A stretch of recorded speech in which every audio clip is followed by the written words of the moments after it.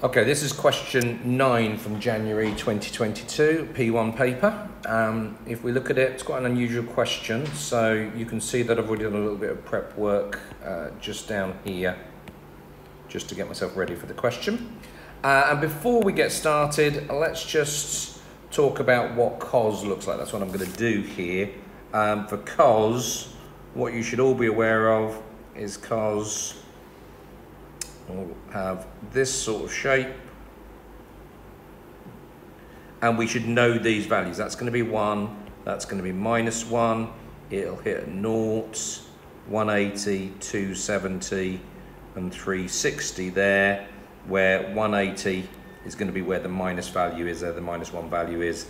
It hits the axes at 270 and at 90. So we've got that as our information that we already know even before we get started with this one.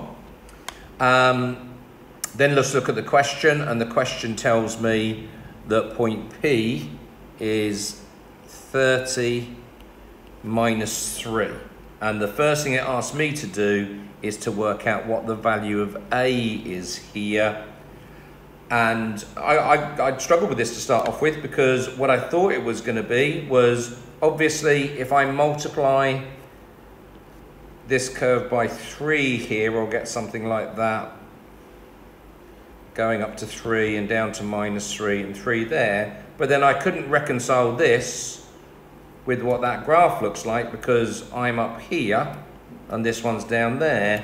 And that then helped me to realize that it's not just multiplied by 3, it's actually multiplied by -3, which is what leads to that switch upside down. So for part A, I don't need this graph now, I'm just using this to help me. Part A, it's only 1 mark, so you can just write it in that, oops, sorry, in purple, A here is going to be equal to -3. That's why we've got a maximum and a minimum of 3 there. That means it's got to be the size of 3, the magnitude of 3, but the minus is what flips it over. Okay, so that's part A done. On to part B, and before I do part B, just going to have a quick talk about what the periods are for this one here. We know then that this little bit here, down there, but that little bit there is going to be 30 degrees. Because of that, it's been shifted 30 degrees over. But then we just have a cos graph that's not affected in any other way in terms of the period. So what I'm actually going to have is that length all the way across there is going to be that little 30 plus 180. Okay, because it's half of the period, that's going to be 180. This one is a full period there, so that's 360, and another full period there of 360.